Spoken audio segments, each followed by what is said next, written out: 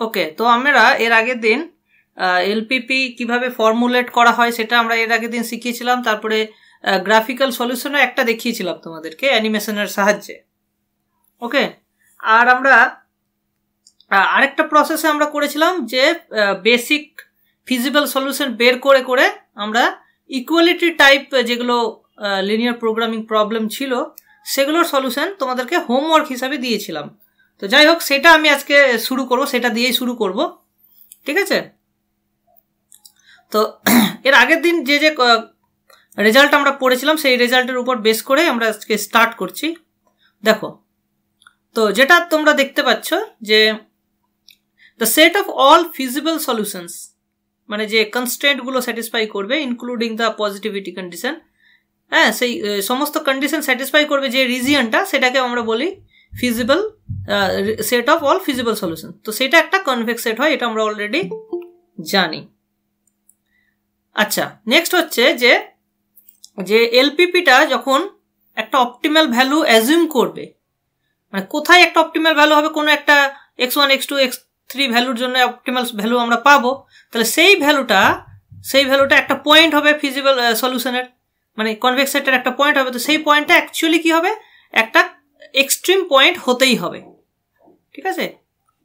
মানে এইটার মানে দেখো, এই রেজাল্টটা একটু মানে কনফিউজিং এই কারণে যে এটা বলতে চাইছে যে তোমার অপটিমাল ভ্যালুটা তুমি একটা এক্সট্রিম পয়েন্টে পাবেই, অন্য পয়েন্টেও পেতে পারো, বাট অ্যাটলিস্ট একটা এক্সট্রিম পয়েন্ট তুমি পাবেই যেখানে তোমার অপটিমাল ভ্যালুটা এক্সিস্ট করবে, ঠিক আছে? এবার আমরা জানি যে আমরা যদি ধরো একটা রিজিয়ন লিখি, এরকম একটা রিজিয়ন, ঠিক আছে? এবার যদি আমার যদি অবজেক্টিভ ফাংশনের লাইনটা যদি এইরকম প্যারালাল টু এরকম হয়, তাহলে তুমি দেখতে পাবে যে এই যে একটা এক্সট্রিম পয়েন্ট আছে, এখানেও তোমার অপটিমাল ভ্যালু দেবে, এখানেও অপটিমাল ভ্যালু দেবে, ঠিক আছে? তো দুটোতেই অপটিমাল ভ্যালু দেবে।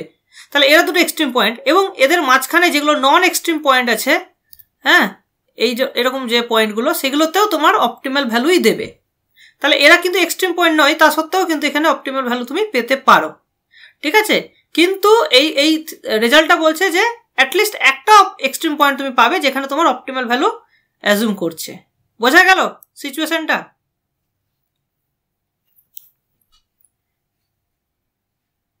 মানে not all optimal সলিউশনগুলো extreme point হবে সেটা বলা যাচ্ছে না, বাট সলিউশনগুলোর মধ্যে অ্যাটলিস্ট একটা এক্সট্রিম পয়েন্ট তুমি পাবেই। কে কি বলছিলে বলো?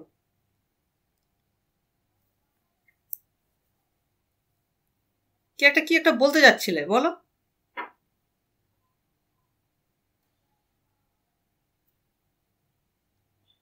আচ্ছা, যাই হোক, নেক্সট বলছে কি যে একটা basic feasible solution to A LPP corresponds two N extreme point. So extreme পয়েন্টের যে সলিউশনগুলো হবে সেগুলো বেসিক ফিজিবল সলিউশন হবে, এবং উল্টো দুটোই ট্রু হবে। মানে basic feasible solution corresponds two extreme point, আর extreme point corresponds two basic feasible solution. এটা একটা দারুণ একটা রেজাল্ট, ঠিক আছে? সো বেসিক ফিজিবল সলিউশন আর এক্সট্রিম পয়েন্ট কিন্তু ইকুইভ্যালেন্ট। নেক্সট 5 নম্বর রেজাল্ট যেটা বলছে যে objective function অ্যাজুমস it's optimal value at more than one extreme point. যেমন এখানে এই যে ছবিটা তোমরা দেখতে পাচ্ছ, দুটো এক্সট্রিম পয়েন্টে তোমার অপটিমাল ভ্যালুটা অ্যাজুম করেছে। তাহলে কি হবে, এদের যে কনভেক্স কম্বিনেশন হবে, যেমন মাঝের পয়েন্ট যে ব্লু পয়েন্টটা যেটা, সেটা একটা কনভেক্স কম্বিনেশন ওই দুটো এক্সট্রিম পয়েন্টে, তাহলে সেখানেও কিন্তু আমরা সেম অপটিমাল ভ্যালুটাই পাবো। তাহলে মানে এই লাইনের প্রত্যেকটা পয়েন্টেই কিন্তু আমার জেডের ভ্যালুটা সেমই থাকবে, কারণ এটা একটা স্ট্রেট লাইন, ঠিক আছে? তো এই হচ্ছে ব্যাপার যে মোর দ্যান ওয়ান এক্সট্রিম পয়েন্টে তোমার যদি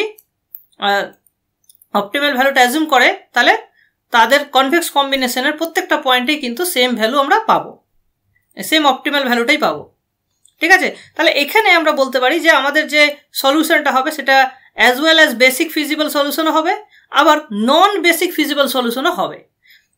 কারণ এক্সট্রিম পয়েন্টগুলো তোমার বেসিক ফিজিবল সলিউশন, কিন্তু ভেতরের যে পয়েন্টগুলো সেগুলো বেসিক হবে না, সেগুলো নন বেসিক ফিজিবল সলিউশন হবে। তাহলে বুঝতে পেরেছ? ক্লিয়ার? আচ্ছা, তারপরে আমরা দেখবো যে fundamental theorem of LPP. Fundamental theorem কি বলছে? If the LPP admits of এটা কি লিখছি, অফ এন হবে, ঠিক আছে। অফ এন অপটিমাল সলিউশন, মানে যদি একটা অপটিমাল সলিউশন এক্সিস্ট করে তাহলে optimal solution will coincide with at least one basic feasible solution. তাহলে ওটা কোনো একটা বেসিক ফিজিবল সলিউশন যেটা কিনা আবার এক্সট্রিম পয়েন্ট। সো একটা অপটিমাল সলিউশন কোনো একটা বেসিক ফিজিবল সলিউশন বা তোমার এক্সট্রিম পয়েন্টের সঙ্গে মানে কোইনসাইড করে যাবে।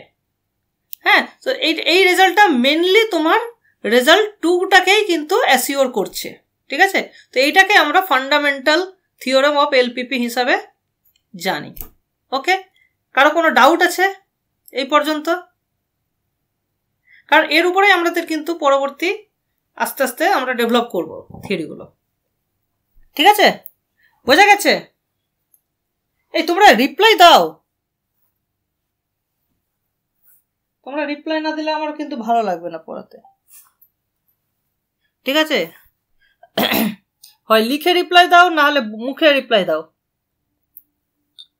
ওকে, ভেরি গুড। চলো এবার আমরা এক্সাম্পলের দিকে যাই। ওকে, সো দেখো আমরা একটা এক্সাম্পল নিয়ে এসেছি। কি বলছে? Solve the LPP. এখানে ম্যাক্সিমাইজ করতে বলা হয়েছে Z equals to x plus 2y plus 4z। হ্যাঁ, আর সাবজেক্ট টু দ্য কন্ডিশনস, এখানে দেখো ইকুয়ালিটি টাইপের কন্ডিশন আছে, দুটো কনস্ট্যান্ট আছে মাত্র দুটো, আর এক্স ওয়াই জেড হচ্ছে পজিটিভ, নন নেগেটিভ অ্যাটলিস্ট। হ্যাঁ, তো এর আমাদের অপটিমাল ভ্যালু আমরা পেতে চাইছি। তো এটা আমরা কিভাবে অ্যাপ্রোচ করতে পারি? হ্যাঁ, তো এখানে তোমার নিশ্চয়ই আমরা গ্রাফিক্যাল সলিউশন এটা করতে পারবো না, কারণ এখানে 3টে ভেরিয়েবল আছে। সো আমরা যদি এটাকে গ্রাফিক্যালি ভাবতে যাই, এটা 3D-তে গ্রাফ হবে। সো 3D-তে এটা আমাদের ভাবাটা খুবই ডিফিকাল্ট কাজ। ওকে, সো আমরা এটা গ্রাফিক্যালি করতে পারবো না। তো আমাদের হাতে এবার আছে নেক্সট যেটা হচ্ছে টুল, সেটা যে বেসিক ফিজিবল সলিউশন আমরা অলরেডি জানি কিভাবে বের করতে হয়। তো সেই অ্যাপ্রোচে আমরা এটাকে সলভ করব। তো আমাদের কাজ হবে যে বেসিক ফিজিবল সলিউশন বের করা। তো তার জন্য আমাকে বেসিক বেস বের করতে হবে। সো আমাকে বের করতে হবে যেটা, আচ্ছা আমি যদি এই কোফিসিয়েন্টগুলোকে A1 A2 A3 তিনটে কলামগুলোকে আমি যদি ভেক্টর হিসাবে ট্রিট করি, আমাকে এখান থেকে দুটো করে ভেক্টর নিয়ে বেসিস বানাতে হবে। তো আমি এখানে 3টে বেসিস মেনলি ফর্ম করতে পারবো। সো একটা বেসিস B1 হচ্ছে 2 3 1 1, তাই না? আরেকটা হচ্ছে B2 হচ্ছে 2 3 4 5, আরেকটা হচ্ছে B3 হচ্ছে, আমি B3টা এই সাইডে লিখছি 2 3 না 1 1 4 5 1 1 4 5। তুমি আগে পরেও লিখতে পারো, ইট ডাজন্ট ম্যাটার অ্যাকচুয়ালি। তো এরা প্রত্যেকটাই আমরা দেখতে পাচ্ছি যে ইনভার্টেবল হচ্ছে। সো আমি প্রত্যেকটার ইনভার্স বের করে নিই। সো এটা হচ্ছে 2 - 3 -1, সো -1 -1 -3 2, এর ইনভার্স হয়ে গেল। B2 ইনভার্স কত হচ্ছে? 5 দুগুণে 10 থেকে 12 বাদ -2, সো -1/2, এখানে হচ্ছে 5, এখানে হচ্ছে 2, এখানে -4 -3 হলো, এটা পেলাম। আচ্ছা B3 ইনভার্স কত? তাহলে এটা হচ্ছে 5 - 4 1, তাহলে ইনভার্স হচ্ছে 5, এখানে 1, এখানে -4 -1। ভালো কথা। এবার আমরা তাহলে 3টে বেসিক সলিউশন পেতে পারি। এবার এদের মধ্যে দেখবো যে কোনগুলো বেসিক ফিজিবল সলিউশন হচ্ছে। সো আমাদের প্রথম সলিউশন যেটা হবে, দ্যাট ইজ XB1 নাম দিচ্ছি, ঠিক আছে। XB1 তাহলে আমরা কিভাবে পাবো? Basically B1 inverse into B, এখানে Bটা হচ্ছে আমার 11 14, তাহলে এটা হচ্ছে আমার -1 -3 -1 2 11 14। ওকে, সো এখান থেকে আমি কি পাচ্ছি? তাহলে এটাকে 11 দিয়ে গুণ করবো, এটাকে 14, তাহলে 11 - 14, 11 - -3 মাইনাস আর মাইনাসে, আচ্ছা সো -3, এটা তাহলে 3 হয়ে গেল। আর এটা হচ্ছে 3 14 42 -42 প্লাস 28, সো 42 থেকে 28 বাদ দিলে কত থাকে? 14 -14, তাহলে এটা +14 হয়ে যাচ্ছে, রাইট? দেখে নাও ক্যালকুলেশনটা, যদি কোথাও আমি ভুল করে থাকি একবার মিলিয়ে নেবে। সরি, এটা 33 3 11 33 আর 28 5 হচ্ছে, সো এটা 5 হবে, সরি এটা হবে -33 + 28 -5 + 5। ওকে, সো এখান থেকে আমরা একটা সলিউশন পাচ্ছি। সো x1 নাম দিচ্ছি আমি। তাহলে এটা এটা দেখো আমি এখানে 1 আর 2 নিয়েছিলাম। সো 1 আর 2 নিলে এটা হয়ে যাবে 3,5,0 হলো। সো দিস ইজ এ এই সলিউশনটা দেখতে কিরকম, নন ডিজেনারেট, হ্যাঁ, কারণ দুটো আননোন আছে, সরি দুটো নন জিরো আছে, তার মানে এটা হচ্ছে নন ডিজেনারেট বেসিক ফিজিবল সলিউশন, নন ডিজেনারেট BFS। ওকে, আমরা তাহলে এটা একটা বের করলাম, এরকম আর দুটো বের করতে হবে। ওকে, সো আমরা নেক্সটটা করি, এইখানে করি, ওপরে করছি, ঠিক আছে। সো B2 ইনভার্স B, তাহলে B2 ইনভার্স হচ্ছে এটা, দ্যাট ইজ -1/2 5, -4 -3,2 11 14। তাহলে কত আসছে, 5 11 55 মাইনাস 14 4 14 কত হয় 56, তাই তো। 55 মাইনাস 56 করলে কত হচ্ছে -1, মাইনাস মাইনাস করলে +1/2, সো এটা হয়ে যাচ্ছে 1/2। ওকে, আচ্ছা -33 + 28, so -5 + 5/2। So therefore we get another solution x2, that is, আচ্ছা এখানে আমরা কি কি নিয়েছিলাম, 1 আর 3, তার মানে মাঝখানে দুইটা জিরো হবে, সো এটা 1/2 0 5/2 হলো। তাহলে দুটো সলিউশন আমরা পেলাম। আচ্ছা 3 নম্বর সলিউশনটা আমরা দেখি এবার। 5 - 4 -1 1 11 14। তাহলে এটা কত হচ্ছে, 5 11 55 মাইনাস 4 14 56 -1। ওকে, -11 + 14, তো এটা 3 হচ্ছে, সো -1। আর এদিকে তো এটা ডেফিনেটলি নেওয়া যাবে না, সো কারণ এটা নেগেটিভ চলে আসছে, সো এটা ফিজিবল হচ্ছে না, যার ফলে এটা আমরা ইগনোর করবো। সো আমাদের হাতে দুটো মাত্র বেসিক ফিজিবল সলিউশন পাচ্ছি, মানে বেসিক্যালি দুটো এক্সট্রিম পয়েন্ট পাচ্ছি, ঠিক আছে। কারণ এবার তুমি দেখো, যদি জিওমেট্রিক্যালি আমি এটাকে ব্যাখ্যা করি, এটা কি হবে, এটা একটা প্লেন, এটা আরেকটা প্লেন, সো দুটো প্লেন যখন ইন্টারসেক্ট করবে you get A straight line, right. এবার স্ট্রেট লাইনের আমি পুরো স্ট্রেট লাইনটা এখানে নেব না, জাস্ট দুটো পয়েন্ট জুড়ে একটা লাইন সেগমেন্ট হবে অ্যাকচুয়ালি, হ্যাঁ, কারণ এখানে এই কন্ডিশনটাও আছে। সো লাইন সেগমেন্ট যেহেতু পাবো, সেই জন্য মাত্র দুটো আমরা এক্সট্রিম পয়েন্ট পাচ্ছি, ঠিক আছে। So that is a convex set.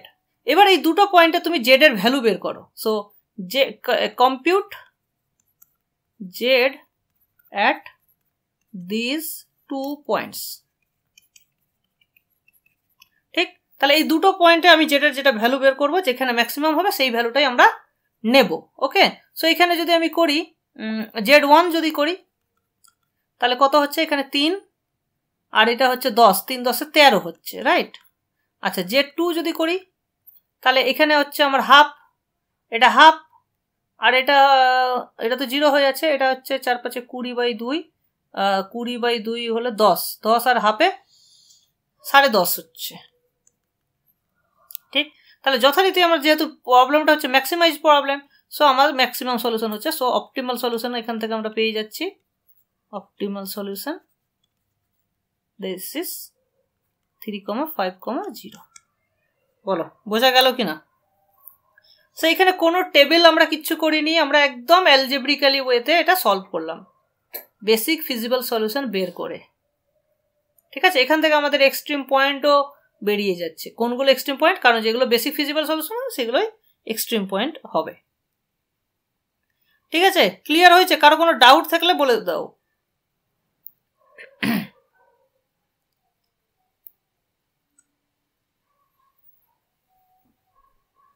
দেখো, আর যদি আমাদের এই প্রবলেমটাই, হ্যাঁ, এই প্রবলেমটা যদি মিনিমাইজেশন প্রবলেম থাকতো, তাহলে তোমার কিন্তু Z2 দেখতে পাচ্ছ মিনিমাম ভ্যালু 10.5, সেটাই মিনিমাম ভ্যালু আসতো। তাহলে তোমার মিনিমাম ভ্যালুর জন্য সলিউশনটা হতো 1/2 0 5/2, কিন্তু তুমি দেখতে পাচ্ছ যে এই যে অ্যাপ্রোচ আমরা করলাম, ঠিক আছে, এটা ছোট নাম্বারের জন্য এই অ্যাপ্রোচটা ঠিক আছে, চলবে। কিন্তু যদি আমাদের অনেকগুলো ভেরিয়েবল থাকে, মানে বেসিক্যালি দুটো ইকুয়েশনের বেশি হলেই তোমার সমস্যা। হ্যাঁ, কারণ তিনটে যখন ভেরিয়েবল থাকবে, তিনটে যদি ইকুয়েশন থাকে, তাহলে 3/3 ম্যাট্রিক্স পাবে, তার ইনভার্স বের করা নট সো ইজি, তাই না? একদমই তুমি তাহলে ওটা মানে আর অনেকগুলো ম্যাট্রিক্স চলে আসবে তখন। এখানে যেমন তিনটে ম্যাট্রিক্স পেলাম, ওখানে অনেকগুলো ম্যাট্রিক্স চলে আসবে। সো তোমার কিন্তু কম্পিউট করাটা খুবই ডিফিকাল্ট হয়ে যাবে। সো আমরা সেই অ্যাপ্রোচ করতে পারবো না, ঠিক আছে?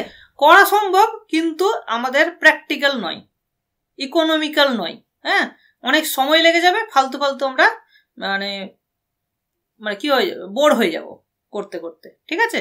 বাট করা যাবে। তাহলে এটা যদি দুটো ইকুয়েশন থাকে, আমরা এই অ্যাপ্রোচটা কিন্তু করতেই পারি ইফ উই ওয়ান্ট। চলো, তো এবার আমরা নেক্সট প্রসেসের দিকে যাই। দেখো নেক্সট কোশ্চেন কি ধরনের আসতে পারে, যে তোমাকে একটা ফিজিবল সলিউশন দেওয়া হলো। ফিজিবল সলিউশন মানে যে এটা একটা সলিউশন, কিন্তু দেখতে পাচ্ছ এখানে তিনটে নন জিরো, এবং এর তিনটে যদি তুমি ভেক্টরগুলো কনসিডার করো a1 a2, এই তিনটে কিন্তু এখানে হচ্ছে a1 হচ্ছে 2 3, a2 হচ্ছে 1 1, a3 হচ্ছে 4 5। এই তিনটে ভেক্টর R2 তে বিলং করছে। সো R2 এর ডাইমেনশন 2 আর ভেক্টর হচ্ছে তিনটে, সুতরাং এরা লিনিয়ারলি ডিপেন্ডেন্ট হবে। যেহেতু এরা লিনিয়ারলি ডিপেন্ডেন্ট হবে, তার মানে বেসিস ফর্ম করছে না, সুতরাং এই সলিউশনটা বেসিক সলিউশন নয়, এটা একটা নন বেসিক ফিজিবল সলিউশন। ওকে, সো এটা হচ্ছে নন বেসিক ফিজিবল সলিউশন।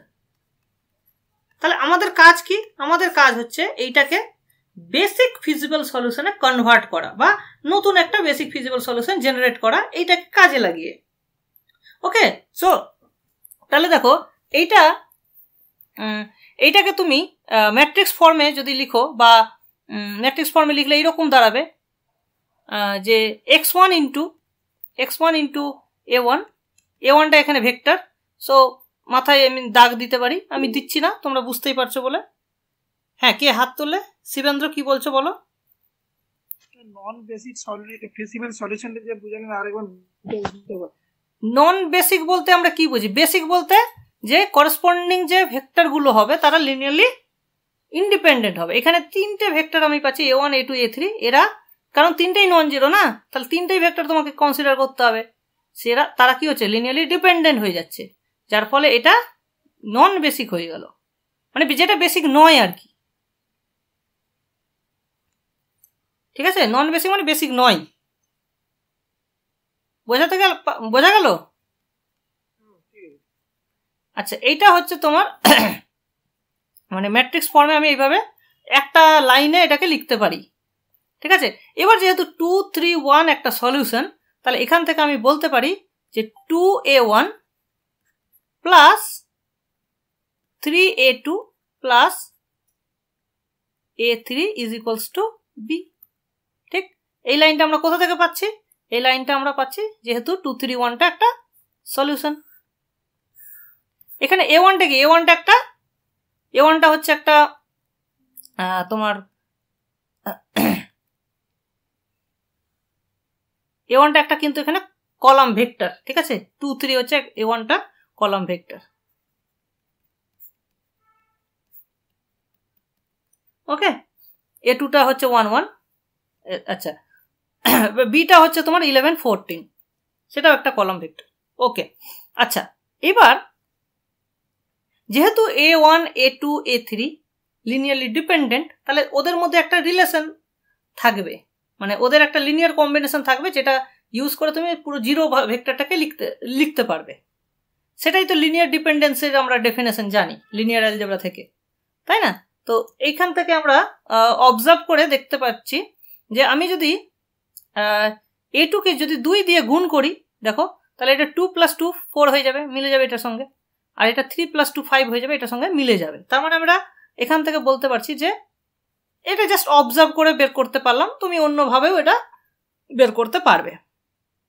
ঠিক আছে,2a2 ইজ ইকুয়ালস টু a3 হচ্ছে, তার মানে a1 + 2a2 - a3 is equals to 0 vector. এটা একটা রিলেশন আমরা চোখে দেখে এটা বের করতে পারলাম।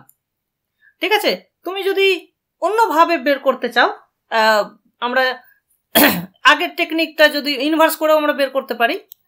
বেসিক্যালি আমরা চাইছি কি, ধরো এটা A1 এটা A2, আমি যদি দেখতে পাচ্ছি যে A1 আর A2 হচ্ছে লিনিয়ারলি ইন্ডিপেন্ডেন্ট, কারণ 2 - 3 লিনিয়ারলি ইন্ডিপেন্ডেন্ট যেহেতু, তাহলে আমি A3 কে A1 আর A2 রেসপেক্টে এক্সপ্রেস করতে পারবো।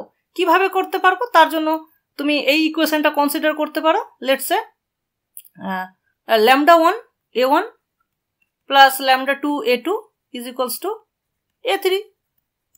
ঠিক, তাহলে এইটাকে তুমি যদি ম্যাট্রিক্স ফর্মে লিখতে চাও, তাহলে এই A1 আর A2 দিয়ে যদি আমি ভেক্টর ম্যাট্রিক্স B বানাই, তাহলে এটাকে আমি লিখতে পারি B into column vector λ1 λ2 is equals to A3, তাই না? দেখো এইটা আর এটা সেম জিনিস, ম্যাট্রিক্স ফর্মটা যদি তুমি ইউজ করো, কারণ B মানে কি, এখানে বিটাই হচ্ছে বেসিক্যালি A1 A2, ঠিক, কলাম ওয়াইজ। তার মানে এইটা এখানে দেখতে এটা এরকম হচ্ছে 2 3 1 1। তো এটাকে তুমি যদি λ1 দিয়ে গুণ করো λ1 λ2 দিয়ে, তাহলে λ1 into first column that is A1 plus λ2 into second column, এই জিনিসটাই আসবে। তার মানে এটাকে আমরা এইভাবে লিখতে পারি। তো এখান থেকে আমি বলতে পারি λ1 λ2 কত হবে, B ইনভার্স A3। এইভাবে করতে পারো, অথবা আরেকভাবে করতে পারো, এটাকে তুমি যদি পয়েন্ট ওয়াইজ এভালুয়েট করো, তাহলে দুটো লিনিয়ার ইকুয়েশন পাবে, দুটো লিনিয়ার ইকুয়েশনকে সলভ করতে হবে। হ্যাঁ, যেভাবে আমরা অপনয়ন পদ্ধতি বলি বা ক্রস রেশিও করে, ক্রস মাল্টিপ্লিকেশন করে আমরা সলভ করতে পারি। সো তুমি অনেক রকম ভাবে সলভ করতে পারো ভাই, এটা নিয়ে তোমার কোনো মানে ব্যাপার নেই। ঠিক আছে, তো আমরা ম্যাট্রিক্সটা যেহেতু 2/2 আছে, আমরা ইজিলি ইনভার্স বের করতে পারি, ইনভার্স থেকে ইজিলি আমরা এটাকে ক্যালকুলেট করতে পারি। সো আমি এখানে জাস্ট এখানেই তোমার λ1 λ2টা বের করে দেখিয়ে দিচ্ছি। সো এই B এর ইনভার্স যদি এখানে দেখি, এখানে চলে যাবে 1, এখানে চলে আসবে 2, এখানে -1 -3 হলো, আর এর ডিটারমিনেন্ট কত থাকছে 2 - a -1। সো এখানে একটা মাইনাস লাগিয়ে দাও। এখানে A3 কোনটা, A3 হচ্ছে 4 5। সো ক্যালকুলেশন করলে দেখবে এটা হচ্ছে 4 - 5 -1, আর এখানে মাইনাস +1 হয়ে গেল, হলো। আর এদিকে হচ্ছে -12 + 10 মানে -2 + 2 হয়ে গেল। সো এখানে আমরা পেয়ে গেলাম 1 2। তার মানে এটা হয়ে যাবে A1 plus 2 A2 is equals to A3। দেখো এই জিনিসটা আমরা এখানেই পেয়েছি। তো এটা আমরা ক্যালকুলেশন করে পেলাম। ঠিক আছে, সো এটা তুমি অনেক সময় ক্যালকুলেশন করে পেতে পারো, তুমি চোখে দেখে পেতে পারো। ঠিক আছে, মোদ্দা কথা এরকম একটা পাওয়া যাবে। ঠিক, তো আমি এই জিনিসটা যদি আবার আমি এখানে লিখি, তাহলে কি হচ্ছে A1 plus 2 A2 minus A3 is equals to 0। দেখো এটা যেহেতু 0, আমি এটা এর সঙ্গে যোগ বিয়োগ করতে পারি, যোগ বিয়োগ করলেও ওটা B থেকে যাবে। সো আমি এর সঙ্গে T একটা যদি মাল্টিপ্লাই করি, T একটা কনস্ট্যান্ট বা ল্যামডা একটা কনস্ট্যান্ট যদি আমি মাল্টিপ্লাই করি, ইটস স্টিল 0। তাহলে এখান থেকে তুমি বলতে পারো যে 2 minus lambda into A1 plus 3 minus lambda 2 lambda A2 plus 1 minus lambda A3 is equals to B হয়ে যাবে। ঠিক, এই দুটোকে আমি কি করলাম, বিয়োগ করে দিলাম। বিয়োগও করতে পারো, তুমি যোগও করতে পারো, ইটস আপ টু ইউ। তাহলে দেখো, তার মানে 2 minus lambda 3 minus 2 lambda 1 minus lambda একটা সলিউশন হবে। কার হবে, সরি এটা মাইনাস মাইনাস এটা প্লাস হয়ে যাবে। ঠিক আছে, এটা প্লাস হয়ে যাবে। তাহলে 2 minus lambda 3 minus 2 lambda 1 plus lambda এটা একটা সলিউশন হবে। এবার সলিউশন যদি হয় তো ঠিক আছে, বাট আমাদের কিন্তু বেসিক ফিজিবল সলিউশন লাগবে, তার মানে পজিটিভ হতে হবে সব কটা টার্মকে। তার মানে 2 মাইনাস ল্যামডা এটাও পজিটিভ হতে হবে, 3 মাইনাস 2 ল্যামডা এটাও পজিটিভ হতে হবে, এটাও পজিটিভ হতে হবে। এখন দেখো, যদি আমি ল্যামডাটাকে পজিটিভ চুজ করতে চাই, তাহলে এটা অটোমেটিক্যালি পজিটিভ হয়ে যাবে। ল্যামডা যদি পজিটিভ হয়, তাহলে 1 প্লাস ল্যামডাও পজিটিভ হয়ে যাবে। সো এটা নিয়ে আমার কোনো ডাউটই নেই, এটা নিয়ে আমার কোনো চিন্তাই নেই। তাহলে আমাদেরকে দরকার এইটাকে পজিটিভ হওয়া। তার মানে 2 minus lambda has to B greater than equals to 0, R 3 minus 2 lambda has to B greater than equals to 0। তার মানে কি, কারণ lambda has to be less than equals to 2, আবার lambda less than equals to 3/2, তার মানে দুটোর থেকেই যেন ছোট হয়। তাহলে কি হবে, এটা পজিটিভ, দুটোই পজিটিভ থাকবে আর কি। তো আমি যদি ল্যামডা ইজ এক্স্যাক্টলি মিনিমামটা নিয়ে নিই 2 আর 3/2 এর, দ্যাট ইজ 3/2 যদি আমি নিয়ে নিই, তাহলে কি হয়ে যাবে, এই টার্মটা 0 চলে আসবে। ঠিক, তাহলে আমি কি করতে হবে, চুজ ল্যামডা ইকুয়ালস টু 3/2। তাহলে 3/2 যদি আমি চুজ করি, তাহলে এটা কত পাবো, 2 - 3/2, দ্যাট ইজ হাফ।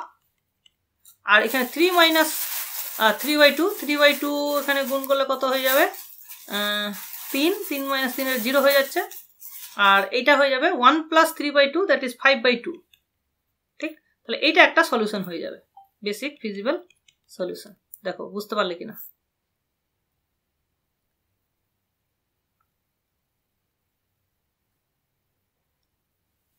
বুঝতে পারলে? কারণ এখানে 0 চলে আসলো, আর বাকি দুটো তোমার A1 আর A3 লিনিয়ারলি ইন্ডিপেন্ডেন্ট, সুতরাং এটা একটা বিএফএস হয়ে গেল। আচ্ছা, এবার তুমি যদি ল্যামডাটাকে ধরো নেগেটিভ চুজ করতে চাও, তাহলে তুমি এটাকে বিয়োগ না করে যোগ করে দাও, তাহলে এইটা যোগ হয়ে যাবে, এটা যোগ হয়ে যাবে।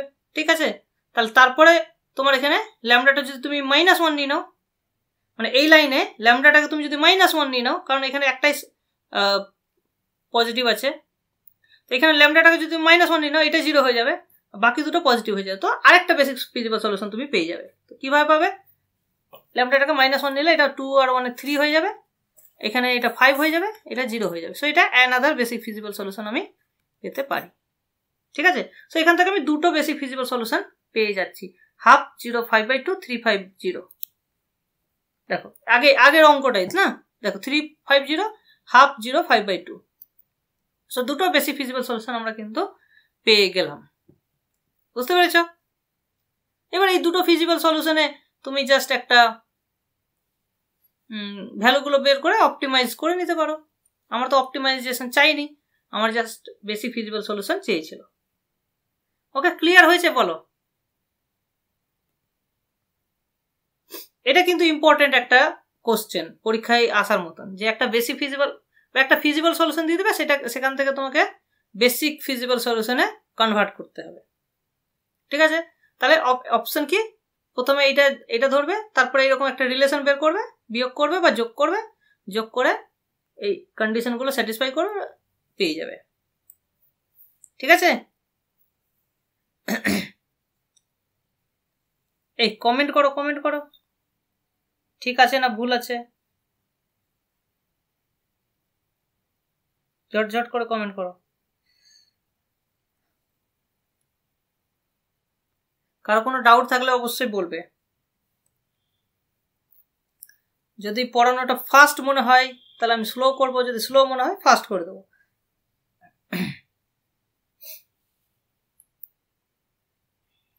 চলো এবার আমরা নেক্সট কোশ্চেন দেখি কি বলছে, যে একটা তোমার বেসিক সলিউশন দেওয়া আছে বাট ফিজিবল নয়। দেখো এইটা কি, basic but not feasible, basic but not feasible.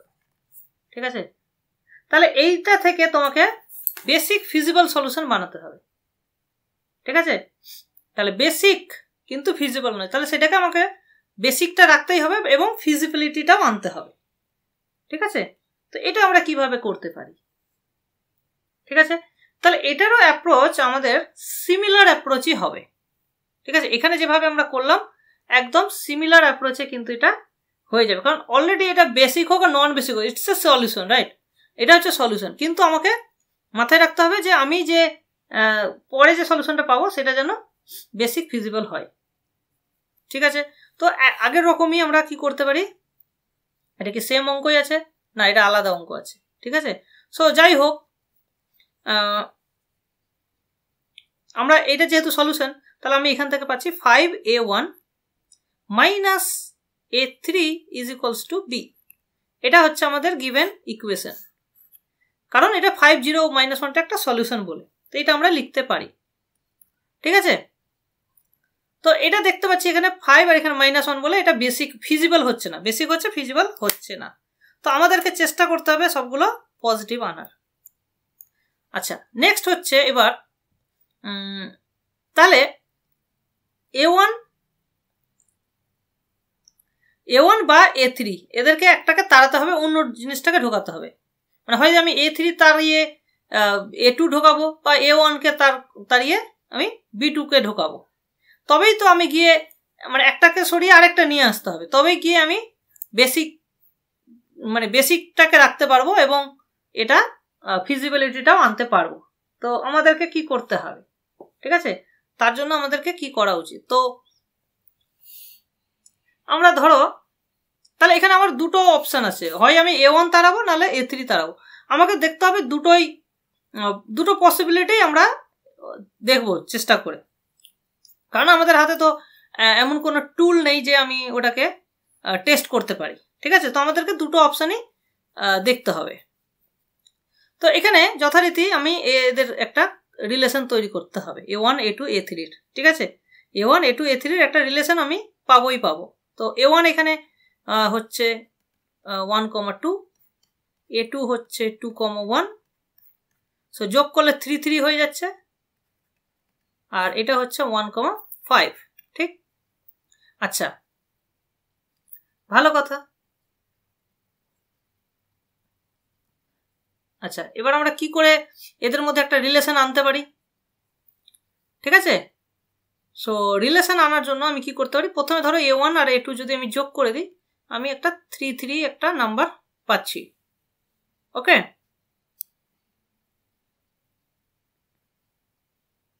আচ্ছা, মানে এটা তুমি ট্রায়াল এরর করে এটা চেষ্টা করতে পারো যে আমি কি করে 1,5 বা তার একটা মাল্টিপল আমি আনতে পারি।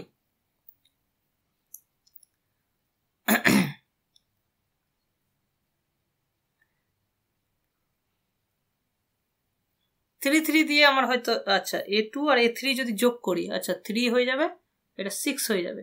হ্যাঁ হ্যাঁ, ভালো কথা, বাহ।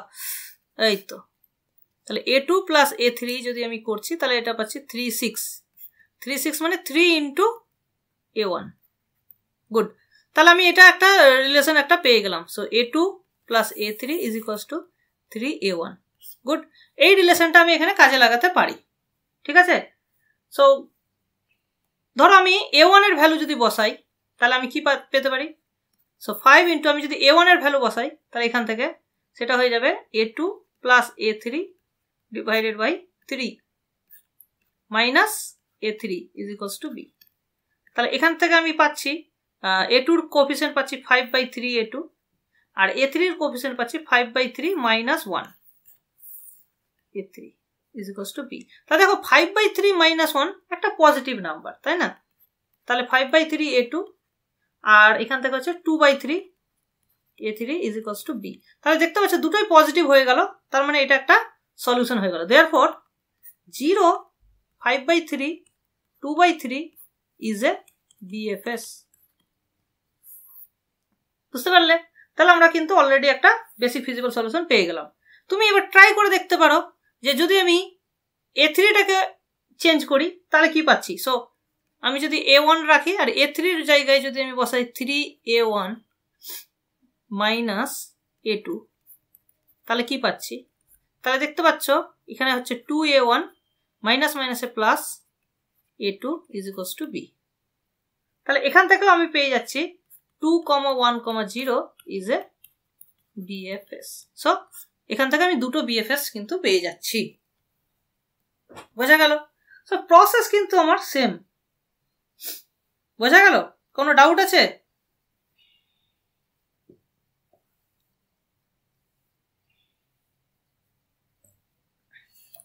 বলো, ডাউট থাকলে বলো। তো দুটো অঙ্ক কিন্তু একদম সিমিলার, তোমাকে শুধু মাথায় রাখতে হবে যে সবগুলো যেন নন নেগেটিভ হয়, কোয়ান্টিটিগুলো এইভাবে রাখতে হবে। আর একটা চেষ্টায় রাখতে হবে যেন সব কটা তুমি ভেরিয়েবল ঢুকিয়ে দেবে না। A1 A2 A3 তিনটাকে ঢুকিয়ে দিলে তিনটা নন নেগেটিভ নাম্বার পেয়ে যাবে, তখন আর বেসিক থাকবে না। সো যে কোনো একটা চেঞ্জ করবে, অন্যটাকে রিপ্লেস করবে, এইটাই হচ্ছে মেন নিয়ম এখানে, ঠিক আছে।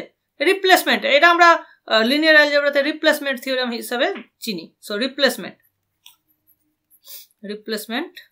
থিওরেম, কিন্তু রিপ্লেসমেন্ট শুধু রিপ্লেসমেন্ট থিওরেম না, এখানে আমাকে মাথায় রাখতে হচ্ছে যে পজিটিভিটি কন্ডিশনটা মাথায় রাখতে হচ্ছে, তো শুধু রিপ্লেস করলে হচ্ছে না, এই হচ্ছে ব্যাপার। চলো আচ্ছা, এবার আমরা ধীরে ধীরে কি করছি, সিমপ্লেক্স মেথডের দিকে এগিয়ে যাচ্ছি।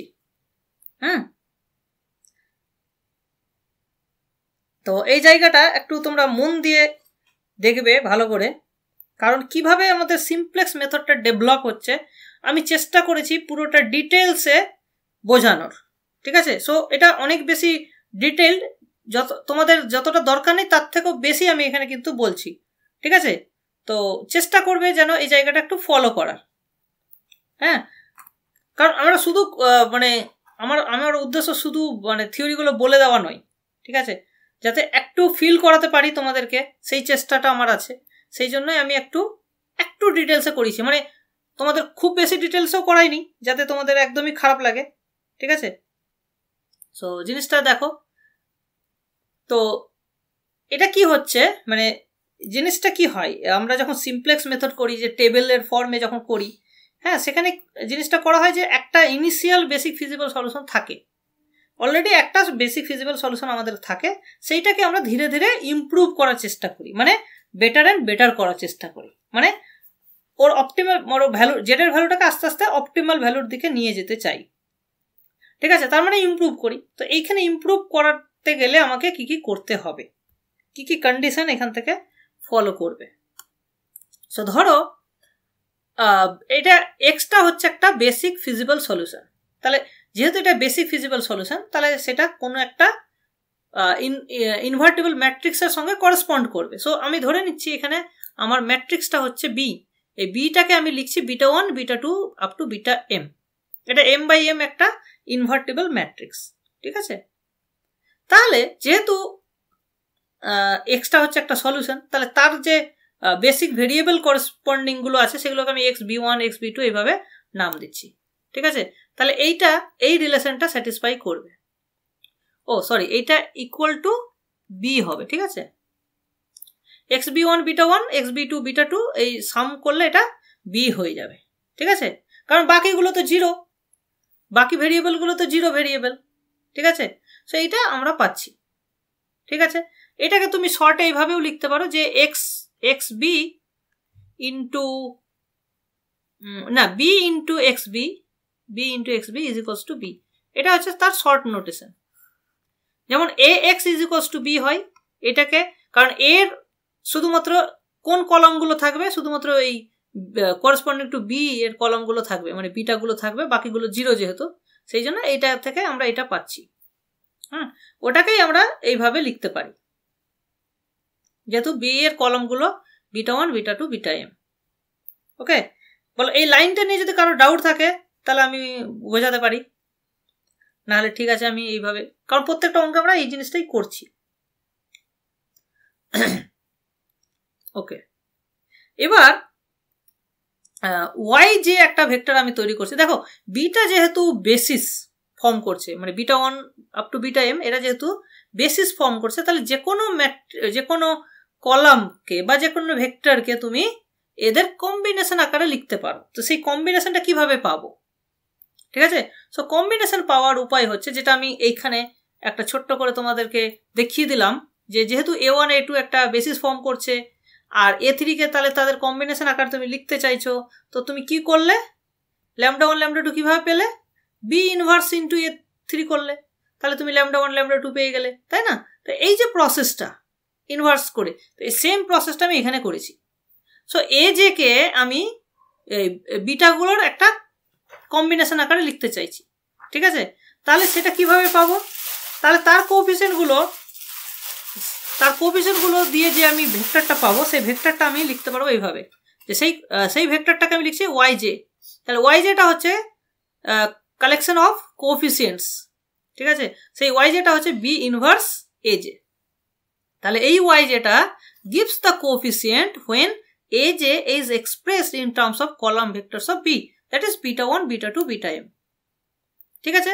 তো এটা হচ্ছে আমাদের সেই জিনিসটা, যেটা এখানে আমরা এই ল্যামডা 1 ল্যামডা 2 পেলাম। সো এই যে ভেক্টরটা পেলাম ল্যামডা 1 ল্যামডা 2, এই ভেক্টরটাই হচ্ছে আমাদের ওয়াই জে এখানে, ঠিক আছে।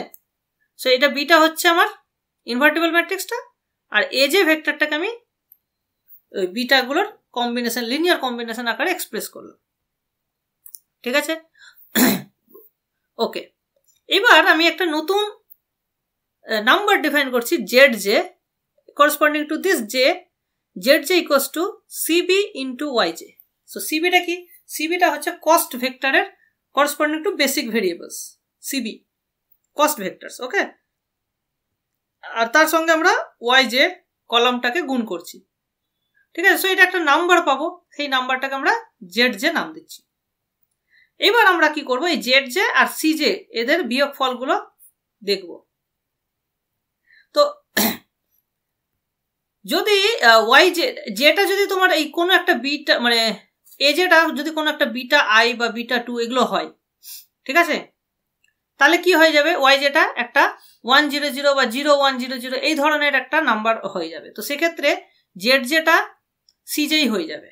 ঠিক আছে, সো এইখান থেকে একটা রেজাল্ট তুমি মনে রাখবে যে zj minus cj is equals to 0 if aj is equals to beta i for some i। ঠিক আছে, এজটা যদি কোনো একটা বিটার রেসপেক্টে বিটা হয়ে যায়, কোনো একটা বিটা, তাহলে অ্যাকচুয়ালি zj আর cj কি হয়ে যাবে, ইকুয়াল হয়ে যাবে। সেক্ষেত্রে zj minus cj equals to 0 হয়ে যাবে। তাহলে এই যে ভ্যালুগুলো আমরা কনসিডার করছি সেগুলো মানে যেগুলো মানে বেসিক নয়, নন বেসিক ভেরিয়েবলগুলোর জন্যই আমরা এটা ক্যালকুলেট করি জেনারেলি। এই ভ্যালুটা আমাদের কিন্তু খুব বেশি ইম্পর্ট্যান্ট।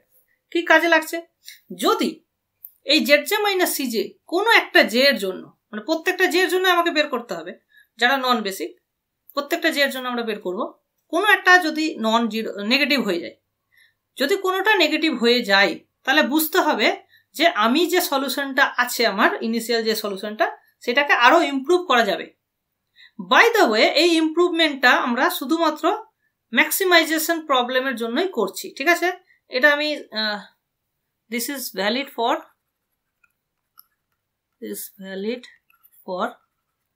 maximization problem, আর যে কোনো মিনিমাইজেশন প্রবলেমকে আমরা ম্যাক্সিমাইজেশন প্রবলেম হিসাবে লিখতে পারি।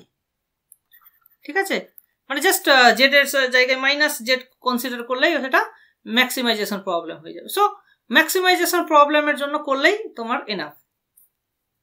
So if there is at least one j such that zj minus cj is negative and for this j, মানে এই যে যেটা পেলে তার জন্য যে yj এর কোফিসিয়েন্ট গুলো পেয়েছিলে, yj এর কোফিসিয়েন্ট গুলো হচ্ছে yij, হ্যাঁ, এই yj এর কোফিসিয়েন্ট গুলো বেসিক্যালি তাদের মধ্যে কেউ যদি পজিটিভ হয়, কোনো একটা আর এর জন্য যদি এটা আমরা পজিটিভ পাই, তাহলে বুঝবে যে আমার সলিউশনটাকে ইমপ্রুভ করা যাবে।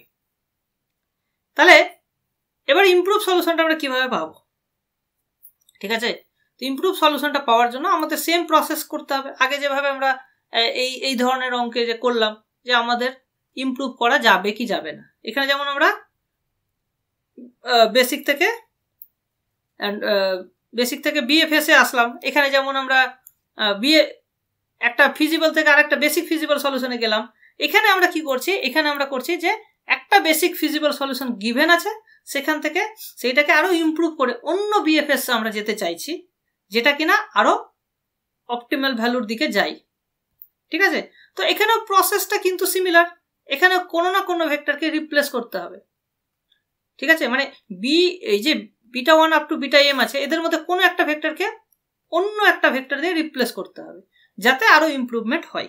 এবার প্রশ্ন হচ্ছে যে কোনটাকে রিপ্লেস করব আর কোনটা ঢুকবে। ঠিক আছে, মানে কে যাবে আর কে ঢুকবে, এই দুটো আমাদের রোল জানা দরকার। ঠিক আছে, তো কে যাবে আর কে ঢুকবে সেটা আমরা কিভাবে বের করব। ঠিক আছে, তো দেখো এই যে zj মাইনাস cj নেগেটিভ হলো, এরকম অনেকগুলো zj মাইনাস cj আমরা পেতে পারি যারা নেগেটিভ। ঠিক আছে, তো যে কোনো একটা যে তুমি এখান থেকে নিতে পারো। এই সেই মানে যে এর জন্য এটা নেগেটিভ হচ্ছে, সেই যেগুলো মানে সেই এজে গুলো এন্টারিং ভেক্টর হবে, মানে সেগুলোকে তুমি ঢোকাতে পারো আর কি। তাহলে এবার কাকে রিপ্লেস করব, সেই রিপ্লেসমেন্টটা ডিটারমাইন করবে এই ওয়াই আর জে, মানে কোন আর এর জন্য ওয়াই আর জেটা গ্রেটার দেন 0 হলো, পজিটিভ হলো, তো সেই যে কোনো একটাকে তুমি রিপ্লেস করতে পারো।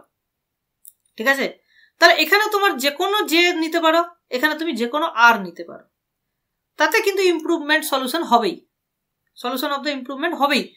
কিন্তু আমরা আরো বেটার করার জন্য আমরা একটা ইউনিক যে চুজ করব, এখানে ইউনিক আর চুজ করব। তো সেটা কিভাবে করব সেটা আমরা পরে আসছি। ঠিক আছে, সেই কন্ডিশনটা আমরা পরে ডেভেলপ করার চেষ্টা করছি। এবার তাহলে এখন আমরা বুঝে গেলাম যে আমাদের কি কে ঢুকবে কে বেরোবে, এটা আমরা বুঝে গেলাম। তাহলে যে ঢুকবে আর বেরোবে, এটা মাথায় রাখতে হবে। সো আর গুলো দেখতেই পাচ্ছ 1 2 m এর মধ্যে আছে, মানে বিটা 1 বিটা 2 বিটা m, এদের মধ্যে কেউ একটা বেরোবে। ঠিক আছে, কেউ একটা বেরোবে আর এ যেটা ঢুকবে। ঠিক আছে, তাহলে এজেটাকে আমি এজেটাকে জানি যে এই ওয়াই জের কোফিসিয়েন্ট গুলো দিয়ে রিপ্লেস বিটার গুলোর কম্বিনেশন আকারে লিখতে পারি। ঠিক আছে, তার মানে এই জিনিসটা আমরা কিন্তু পাচ্ছি। এটা কেন পাচ্ছি? বিকজ এই জিনিসটা, এটা মানে এটা। ঠিক আছে, এটা মানেই এটা, কারণ এই জিনিসটা basically nothing but B of Y J. যেহেতু এখান থেকে তুমি পাচ্ছ B of Y J is nothing but A J, তাহলে এ জে সমান বি অফ ওয়াই জে, বা Y J is equals to B inverse A J. ঠিক, so matrix ফর্মে জিনিসগুলো লিখলে জিনিসটা ইজি হয়ে যায়। তো এই জিনিসটা আমরা পাচ্ছি। তাহলে এবার আমরা অলরেডি এটা জানি, এটা সমান বি হয়। ঠিক, এটা সমান বি হয়। তো এই ইকুয়েশনে যদি আমি জাস্ট বিটা আরটাকে, বিটা আর এর জায়গায় এই ভ্যালুটা বসিয়ে দেবো, তাই না? না সরি, কি বলছি আমি, জাস্ট এ সেকেন্ড। হ্যাঁ, তো এখানে এটা রেখেছিলাম। আচ্ছা, বিটা আর এর জায়গায়, হ্যাঁ এইখান থেকে আমি বিটা আর ইকুয়ালস টু কত হচ্ছে সেটা বের করতে পারবো। ঠিক আছে, বিটা আরটাকে বাকিগুলোর তার মধ্যে একটা এজে, মানে এজে দিয়ে রিপ্লেস করে দিচ্ছি আর কি বিটা আরটাকে। সো বিটা আর সমান এখান থেকে আমরা একটা জিনিস বের করতে পারি। এটাকে যদি এক্সপ্যান্ড করো তাহলে জিনিসটা বুঝতে পারবে। তাহলে বিটা আর সমান বেসিক্যালি এই ব্র্যাকেটের ভেতরে যেটা আছে সেটা হচ্ছে বিটা আর এর সমান, কারণ বিটা আর এর কোএফিসিয়েন্ট কি ওয়াই আর জে। তাহলে ওয়াই আর জে দিয়ে তুমি যদি ডিভাইড করে দাও, সে 1/ওয়াই আর জে চলে আসছে। ঠিক আছে, তাহলে এই জিনিসটা তুমি পাচ্ছ।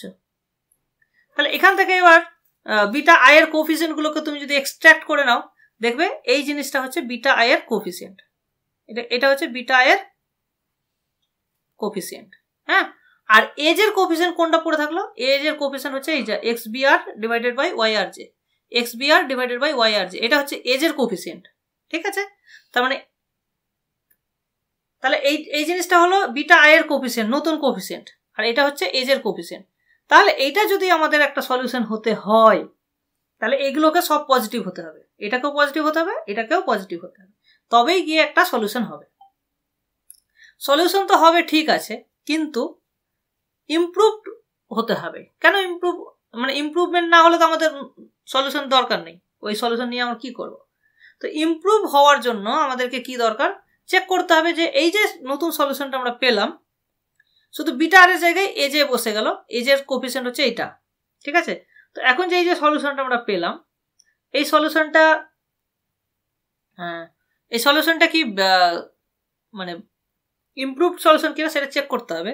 তার জন্য এই সলিউশনের জন্য করসপন্ডিং জেড এর ভ্যালুটা কি হচ্ছে আর আগের জেড এর ভ্যালুটা কি ছিল, সেই দুটোর ডিফারেন্সটা আমরা চেক করব। আমাদের প্রবলেমটা কিন্তু ম্যাক্সিমাইজেশন প্রবলেম। সো সেটা এবার ক্যালকুলেশন করা হচ্ছে। সো জেড ড্যাশ হচ্ছে new cost value, sorry not cost value, new objective value. ঠিক আছে, নিউ অবজেক্টিভ ভ্যালু হচ্ছে জেড ড্যাশ। সো জেড ড্যাশটাকে তুমি এটা জাস্ট এটা হচ্ছে বিটা আই এর গুলোর করসপন্ডিং কোএফিসিয়েন্ট হচ্ছে সিবিআই। ঠিক আছে, সিবিআই হচ্ছে তাদের কোএফিসিয়েন্ট গুলো, সেইগুলোকে এখানে গুণ করা হলো। আর এজ এর কোএফিসিয়েন্ট ছিল সিজে। হ্যাঁ, তো তাহলে এটা আমরা পেয়ে গেলাম জেড এর ভ্যালু। এটাকে এবার জাস্ট অ্যাডজাস্ট করো। তুমি এখানে একটা জিনিস অবজার্ভ করো যে আই এর জায়গায় যদি আমি আর বসাই,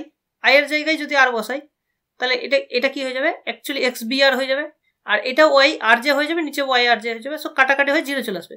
সো এখানে যে টার্মটা নেই সেই টার্মটা তুমি যদি এক্সট্রা অ্যাডও করো, নাথিং চেঞ্জ, সব কিছু চেঞ্জ হচ্ছে না, তো সেই জন্য এখানে I equals to 1 to m হয়ে গেছে। ঠিক, এই জিনিসটা হলো। এবার তাহলে এখানে আমি পেয়ে যাচ্ছি সামেশন সিবিআই এক্সবিআই হয়ে গেল, আর বাকিটা এক্সবিআর এর কোফিসিয়েন্ট। সো এক্সবিআরটাকে আমি আলাদা করে নিচ্ছি, সো এক্সবিআর বাই ওয়াই আর যে, এবং বাকি যেটা থাকলো সেটাকে আমি সেপারেটলি লিখে দিলাম। ঠিক আছে, এইবার দেখো এই জিনিসটা হলো। তো এটা তো বেসিক্যালি জেড, অরিজিনাল জেড, তাই না? আর এই জিনিসটাকে এবার যদি আমি এক্সবিআর বাই ওয়াই আর যে কমন নিয়ে নিই, তাহলে এটা লেখা যাবে Z minus XBR divided by Y R J into Z J minus C J. এই অলরেডি আমরা এই জেড জেটা, এই জিনিসটাই হচ্ছে জেড জে, এই জিনিসটা জেড জে অলরেডি আমরা ক্যালকুলেশন কিন্তু করে নিয়েছি না, ক্যালকুলেশন করা আছে, কারণ জেড জেটা আমরা অলরেডি ডিফাইন করেছিলাম এখানে, that is CB into Y J. CB into Y J মানে summation Y I R CBI into Y I J, এর সামেশনটাই হচ্ছে জেড জে। ঠিক আছে, ওটা ম্যাট্রিক্স নোটেশনে লিখেছিলাম, এটাকে এক্সপ্যান্ড করে লিখলাম। সো এই জিনিসটা আমরা পেলাম। তাহলে দেখো, তাহলে এইটাকে যদি, এটা হচ্ছে জেড ড্যাশ, তাহলে জেড ড্যাশটাকে আগের থেকে যদি ইমপ্রুভ করতে হয়, তাহলে এখানে যেহেতু অলরেডি নেগেটিভ আছে আর এটাকে আমরা পজিটিভ চাইছি, সো ভেতরের জিনিসটাকে নেগেটিভ হতে হবে। সো ইমপ্রুভ হওয়ার একমাত্র শর্ত হচ্ছে Z J minus C J negative হতে হবে।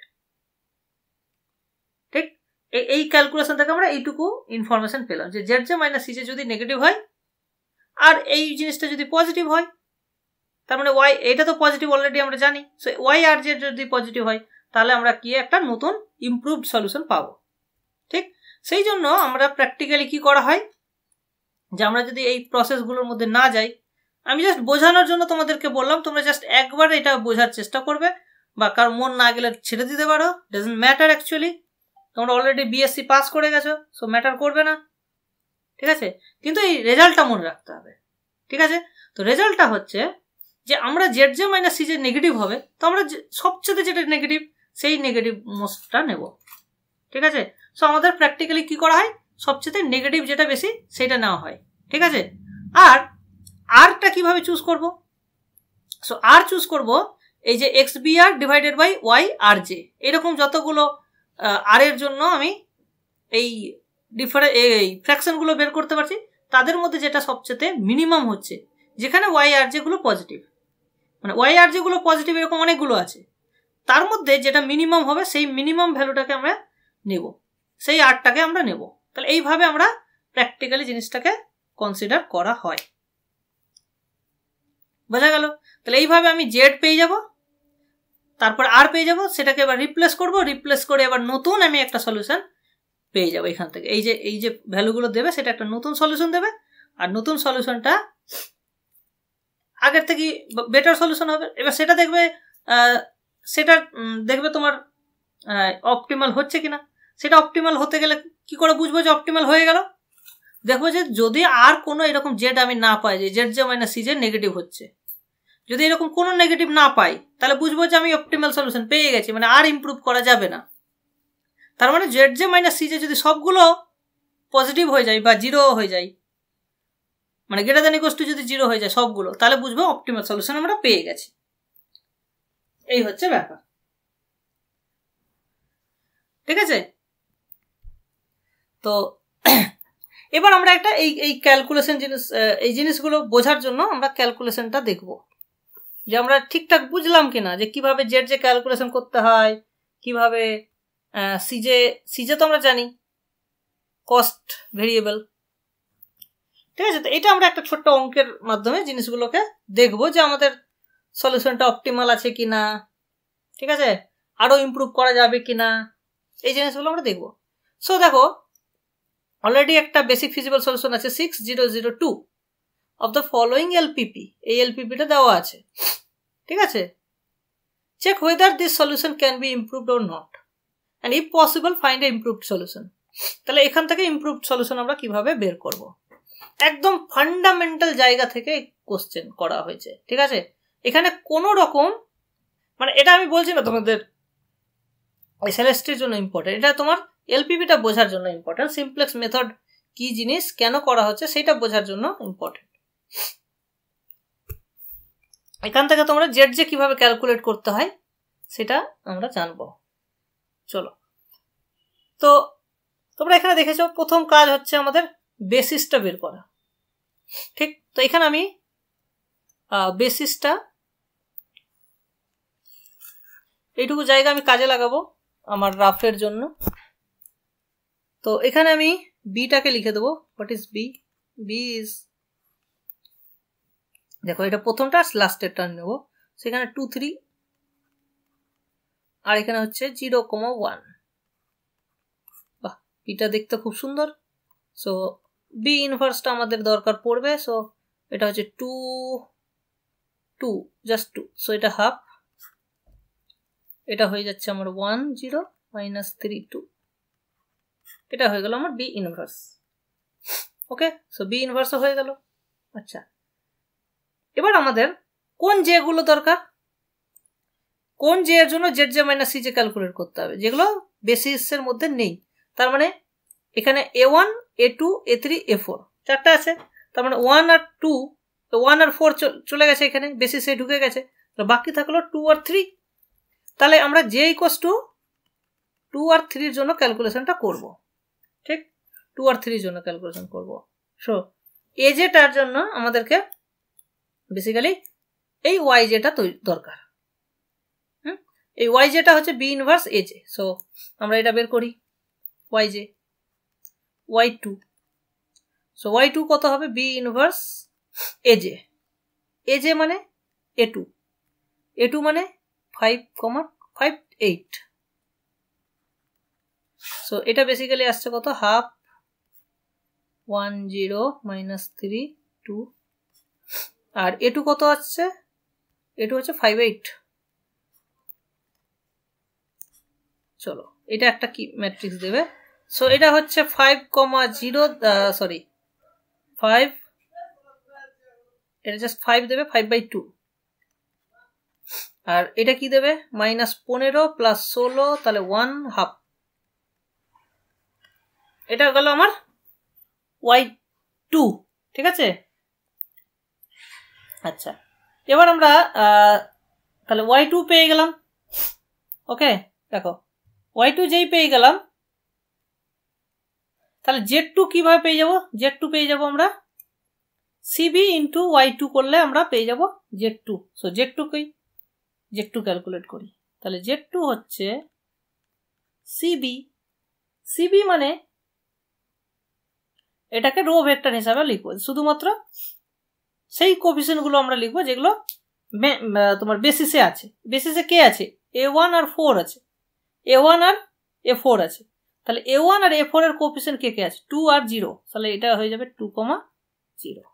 ঠিক আছে, এটা হয়ে গেল আমার সিবি বেসিক্যালি।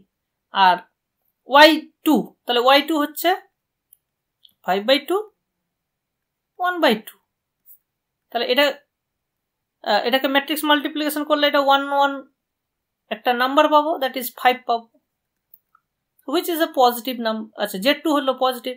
আচ্ছা, তাহলে z2 মাইনাস c2 কত হচ্ছে? তাহলে z2 হচ্ছে 5 আর c2 কত? c2 হচ্ছে -4। So this is 9।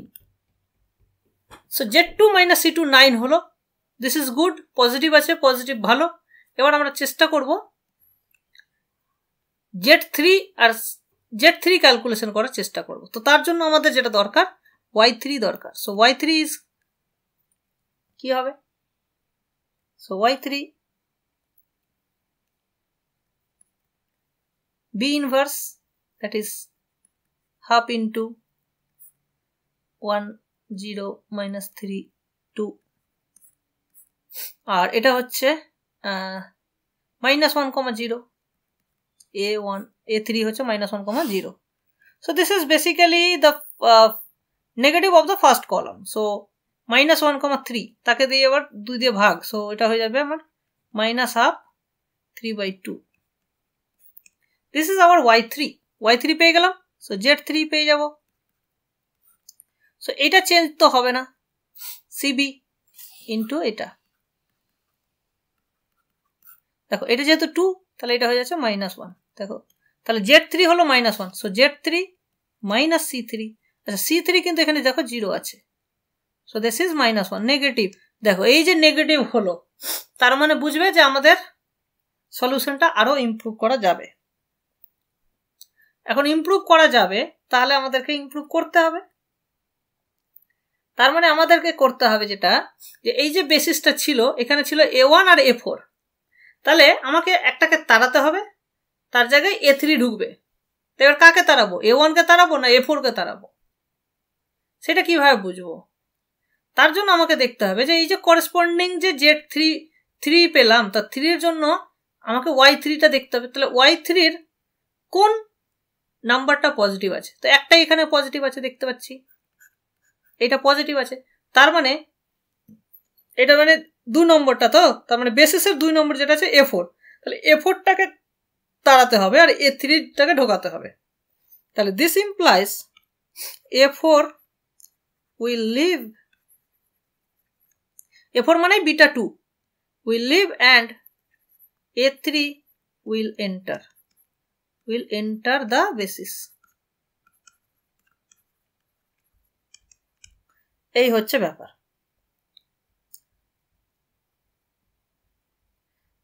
ঠিক আছে? তাহলে এখন আমার নতুন বেসিস আমি পেয়ে গেলাম, ঠিক আছে? আচ্ছা, আর অলরেডি তাহলে আমরা এখান থেকে পেয়ে গেছি যে আমাদের আগে কি ছিল, 6A1 plus 2A4 is equals to B ছিল, এটা ছিল। আর এখন আমাকে A4টাকে যেহেতু তাড়াতে হবে, তাহলে A4 এর জায়গায় আমি নতুন একটা রিলেশন, আমি অলরেডি কিন্তু রিলেশনটা আমার এখানে দেওয়া আছে। এই যে যেহেতু A4কে A4 না, এই যে Y3 যে কোফিসিয়েন্টগুলো আমরা জানি সেটাই বেসিক্যালি কি ডিটারমাইন করছে যে A3কে কিভাবে আমরা রিপ্রেজেন্ট করতে পারছি। So A3 is equals to -half into beta 1 মানে হচ্ছে A1 আর প্লাস 3/2 ইন্টু A4।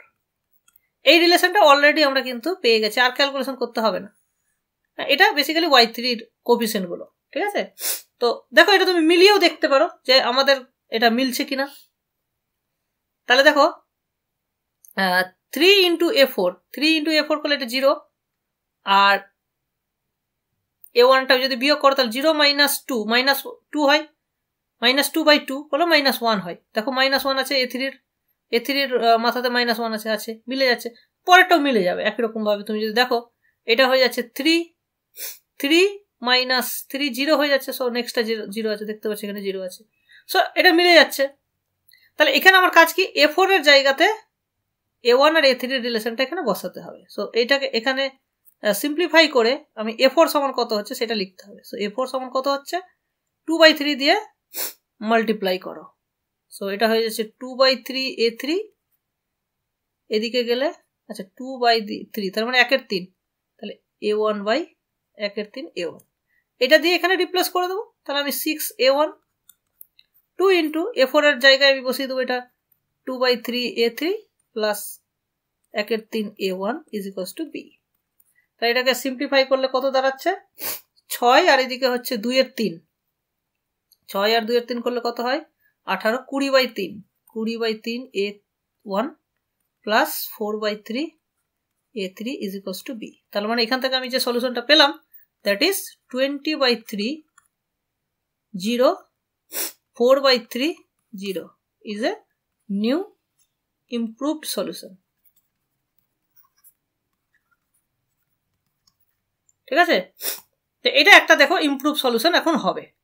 তুমি এটা ক্যালকুলেশন করে দেখো যে আগের সলিউশনে আমার জেড এর ভ্যালু কত ছিল। এখানে দেখো জেড সমান হচ্ছিল 6 × 2 = 12, আগে 12 ছিল। এখন যদি দেখো জেড এর ভ্যালু কত হচ্ছে, সো বেসিক্যালি 20/3 দিয়ে যদি তুমি গুণ করো তাহলে 2 ইন্টু 20/3 মানে 40/3 হচ্ছে এখন। তাহলে new value of Z 40/3। 40/3 obviously 12 থেকে বড়,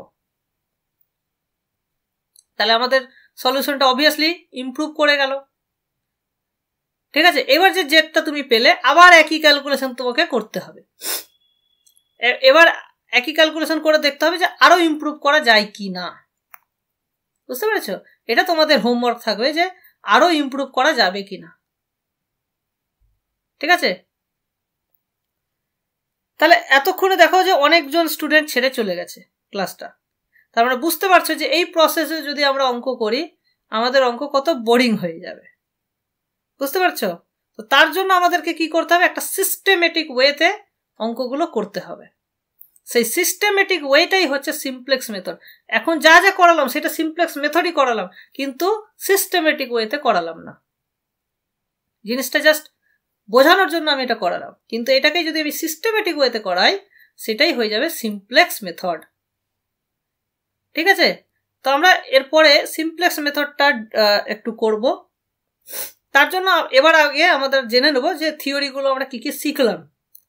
ঠিক আছে, যেগুলো আমাদের পরীক্ষার জন্য ভীষণ ইম্পর্টেন্ট, তো সেই জায়গাগুলো আমরা আজকে দেখে নেব।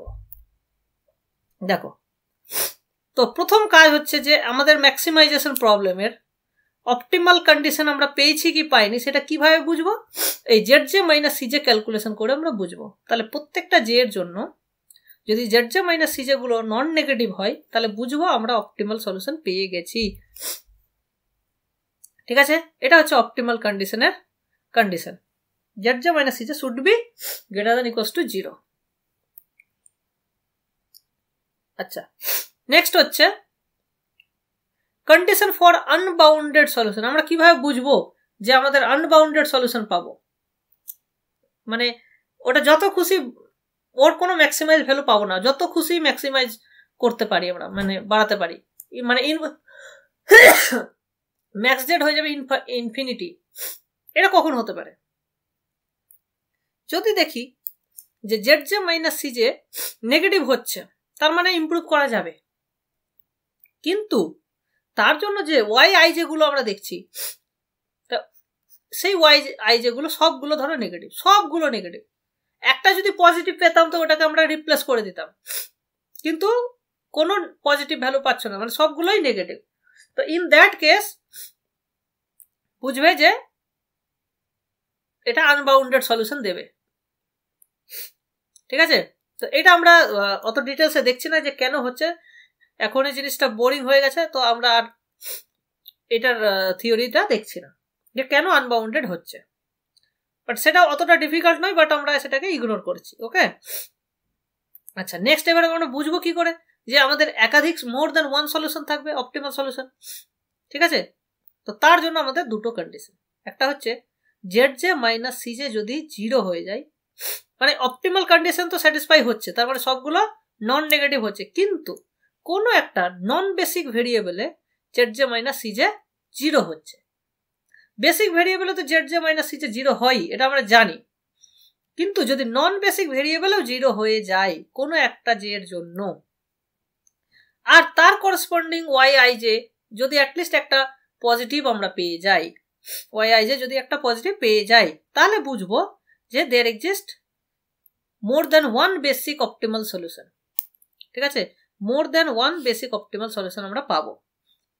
ঠিক আছে, তার মানে আগে যেটা পেয়েছিলাম সেটাও একটা অপটিমাল সলিউশন, আর এখন যেহেতু Z J minus C J যেখানে 0 হলো, তো সেটাকেও যদি আমরা রিপ্লেস করি, এই যে এইখানে যে আইটা পাবো সেই আইটা দিয়ে যদি আমরা রিপ্লেস করি, তাহলে একটা নতুন আমি অপটিমাল সলিউশন পাবো, এবং সেটাও বেসিক সলিউশন হবে, কিন্তু ইমপ্রুভ হবে না, কারণ জেড জে মাইনাস সি জেটা 0 আছে, যার ফলে তুমি যে এই যে এটা যেহেতু 0 হচ্ছে, তো জেডটা কোনো ইমপ্রুভ হবে না, কিন্তু তুমি অল্টারনেট সলিউশন পেয়ে যাবে, এবং সেটা অল্টারনেট বেসিক সলিউশন হয়ে যাবে।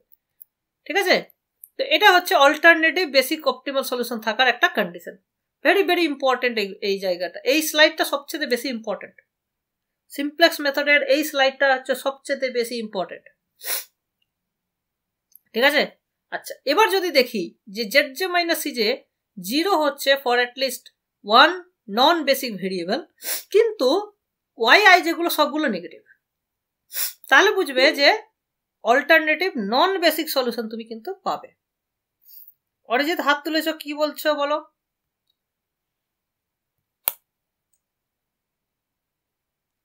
অরিজিৎ তুমি হাত তুলেছ, কিছু বলতে চাও? ওকে, এবার দেখো মিনিমাইজেশন প্রবলেম যদি হয় তো আমরা সেটাকে ম্যাক্সিমাইজেশন প্রবলেমে কনভার্ট করে তারপর থিওরিগুলো ডিরাইভ করব। তো এই ক্ষেত্রে দেখা যাবে যে sign of Z J minus E J আমরা এখানে যদি নেগেটিভ ধরি এখানে পজিটিভ হবে, মানে জাস্ট চেঞ্জ করে দাও, তাহলে তুমি অপটিমাল কন্ডিশনগুলো পেয়ে যাবে। ঠিক আছে, শুধুমাত্র জেড জে মাইনাস সি জের সাইনগুলো চেঞ্জ করতে হবে, ওয়াই আই জে গুলোর সাইন চেঞ্জ করার কোনো দরকার নেই। ঠিক আছে, তার মানে মিনিমাইজেশন প্রবলেমের ক্ষেত্রে অপটিমালিটি কন্ডিশন হবে Z J minus C J সবগুলো নেগেটিভ হতে হবে, মানে নন পজিটিভ হতে হবে। আনবাউন্ডেড কন্ডিশনে একটা Z J minus C J K positive হতে হবে এবং তার করেসপন্ডিং ওয়াই আই যেগুলোকে সব নেগেটিভ হতে হবে, তাহলে সেটা হচ্ছে আনবাউন্ডেড। ইনফাইনাইট অপটিমাল সলিউশন মানে অল্টারনেটিভ সলিউশন তুমি কখন পাবে, এটা একই থাকবে, এই কন্ডিশনটা চেঞ্জ হচ্ছে না, কারণ এখানে Z J minus C J এটা জিরো যেহেতু আছে, তো এটা একই থাকছে। ঠিক আছে, তো তাহলে আজকে আমি মোটামুটি তোমাদেরকে টেবিলটা দেখাইনি। ঠিক আছে, তো এর পরের দিন আমরা টেবিল দেখাবো, slack and surplus variable, artificial variable, তারপরে এই জিনিসগুলো দেখাবো। ঠিক আছে, তো ঠিক আছে, আজকে আমি এই অবধি ক্লাসটাকে ফিনিশ করে দিচ্ছি, কারণ এখন অবধি তোমরা অনেকটা ডিমোটিভেটেড হয়ে গেছো, কারণ অনেকটা ডিপ হয়ে যাচ্ছে জিনিসগুলো, বুঝতে পারছি আমি, কিন্তু আমি মানে এই কারণেই পড়াচ্ছি তোমাদেরকে যে তোমরা একটু ডিপলি জানো জিনিসগুলো। ঠিক আছে, মানে আমরা যখন পড়েছিলাম অত ডিপলি আমরা নিজেরাও পড়িনি। ঠিক আছে, তো এখন তোমাদেরকে পড়াতে গিয়ে আমারও মনে হচ্ছে না জিনিসগুলোকে ভালো করে জানা হচ্ছে, যার ফলে তোমরাও জানো। ঠিক আছে, তো সেই জন্য আমি এটা একটু মানে খুব বেশি ডিপলি না, বাট একটু ডিপলি পড়াচ্ছি। এর থেকে আরো বেশি ডিপলি পড়ানো যায়, যে এই যে কন্ডিশনগুলো আসছে থিওরিগুলো, সেগুলোর প্রুফ দেওয়া, সেই জিনিসগুলো আমরা পড়াতে পারতাম, কিন্তু সেগুলো পড়ালাম না। চলো ঠিক আছে, আজকে এই অবধি থাক। ক্লাসটাকে অবশ্যই রিভাইজ করবে তোমরা, তবে জিনিসটা আরো, এবং ক্যালকুলেশনগুলো নিজের হাতে কলমে কষবে, তাহলে আরো বেটার বুঝতে পারবে। ঠিক আছে, তো ভিডিওটা তোমরা কিন্তু কালকেই পেয়ে যাবে, তো অবশ্যই তোমরা রিভাইজ করবে ইউটিউব দেখে। চলো রেখে দিচ্ছি।